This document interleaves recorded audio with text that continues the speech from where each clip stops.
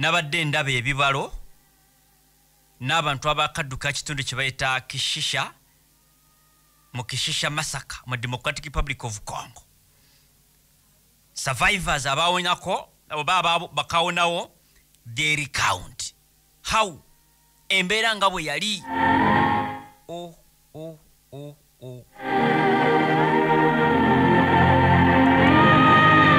She says, adios, goodbye.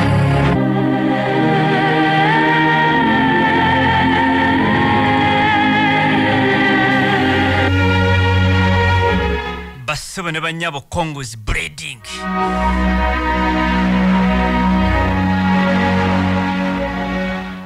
Horror eyaliwo nabadde ndaba omu ku bannamawulire w'omukutu gwe bayita AFP team ng'asisinkana omwami gwe bayita Sam Tuyisengi ne Eric Flores n'abalala ku Friday in the camp for displaced people mu locality eyitibwa oba ekitundu ekiyitibwa Kishanga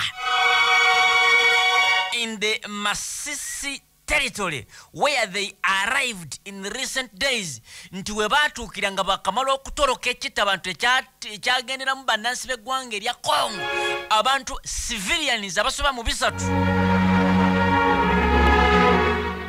Bassebo ne bannyabo olutalo lubi bano be basanze mu kampu bagamba we moved on foot for almost 50 to 60 kilometers through the hills and the river.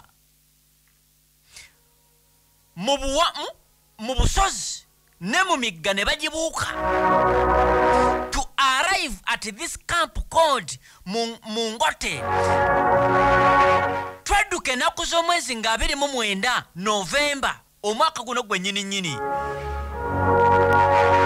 nkikuddiramu abaana abato abakyala ab'embuto oba oli mulema walina okutambula wakati wa kilometers 50 ku kilometers 60 okudduka ekibambulira ng'abasajja ba M23 kyokka bo bawaayiriza gavumenti oba buli omu alumiriza munne.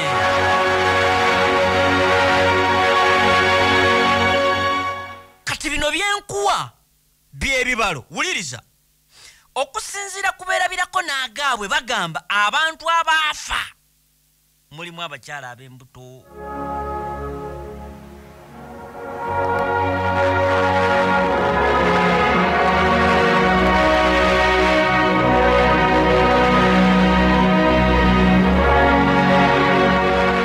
Bino byenkugamba bya mwezi guwedde obulumbaganyo obwakolebwa buli kanaku omuwendo gw'abantu abaafira mu bulumbaganyo tukiyita masaka kita abantu ekirindi.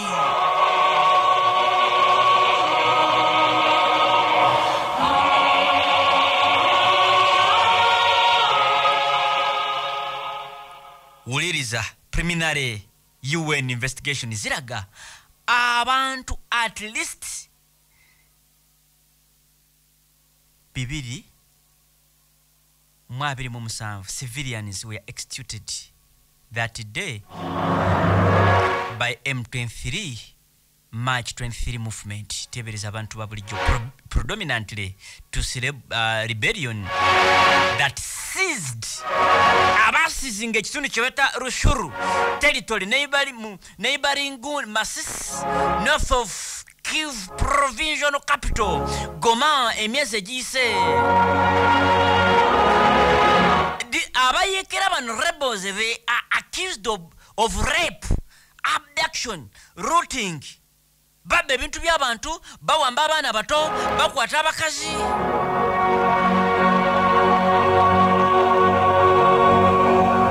Kati wuliriza the M23 started shooting everywhere on eyewitness.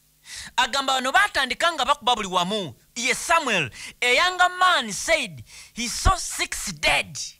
Nalaba abantu 6 nga bafu. 3 members of my family, including his elder brother James and 3 others. Bassebo ne bannyabo tebereza family yo nga baganda bo 3 obalaba bafu.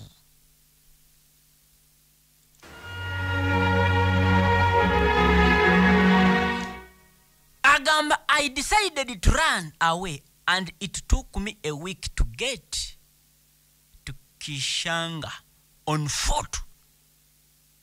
Kyantwalira wiki namba okudduka okutuuka mu kitundu kino ku bigere.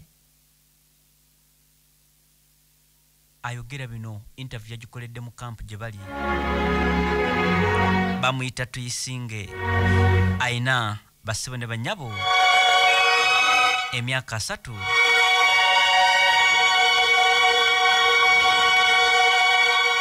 Buli anyumya luna alunyumya nga lutabaalo. Waliwo omukyala naye wa myaka 3 agamba I was in church and I was able to escape. Some resisted and were killed. I saw 9 dead, she says. Nalaba munana ladha mwendanga bafu. Nze nali mu church nenziruka abalala ne bagamba nti they resisted and they were killed. Basabo ne banyabo. Gundi zonna ensi kati egende gwamu ensa. At least ng'omuntu bwaddukira mu church tattibwa. Naye kati tubiraba bali bajja n'ebigatto byabwe ne bajja imaamu muzikiti ngamba mu ggwanga erimu ate ng'eggwanga olimanyi. Kati gye bujjanga newoogenda kwembase bakugjayo. Omuntu bwe yaddukiranga mu church mu kifo era mujjukira ne mu genocide eyaliwo. At least abantu basuubira nti wabaawo embeera yonna ng'egaanye basajja ba Katonda naye ndooza basajja ba Katonda nabo abamu bava ku mulamwa bafuuka bannabyabufuzi bawagira opposition oba ekibiina ekiri mu buyinza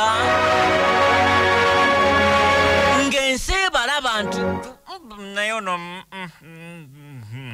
kati wabaawo embeera onoonya gy'oddukire wa musajja mukulu nzidukire wa gundi ne gundi oyo ate w'enyaremu ate wa nuupu.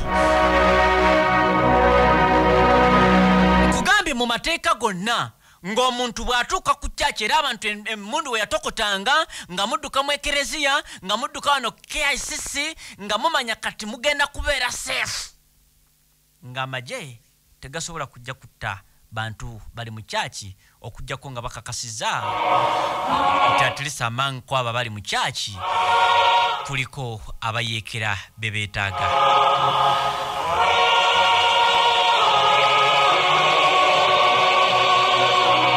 Kati kampu eyo gye nkugambye basebo ne bannyabo interview egenda okukolebwa ng'already the camp gwe bayita Mungote camp was already home for more than abantu 4,000. Nga ku mitwalo gino just 10,000 be baatuuka just mu mbeera eyo ey'okubanga emundu yali etokota. Kati ekiri mu kampu eno family 4 sleeping mu kasisira kamu. Men, women and children are dying. Tebereza taata mama n'abaana mu kasisira kamu ate ne family endala 4 families nga bali mu kasisira kamu.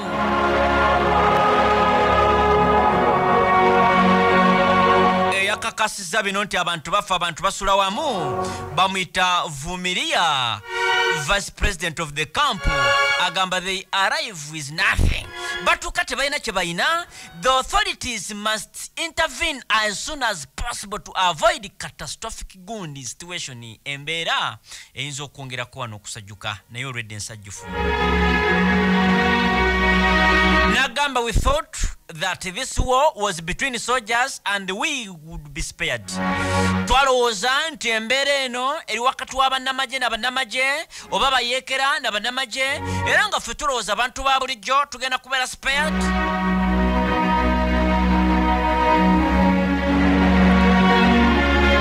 Bino abyogera basebo ne bannyabo bamuyita Toby Kahanga, president of the civil society of the Bashari chiefdom.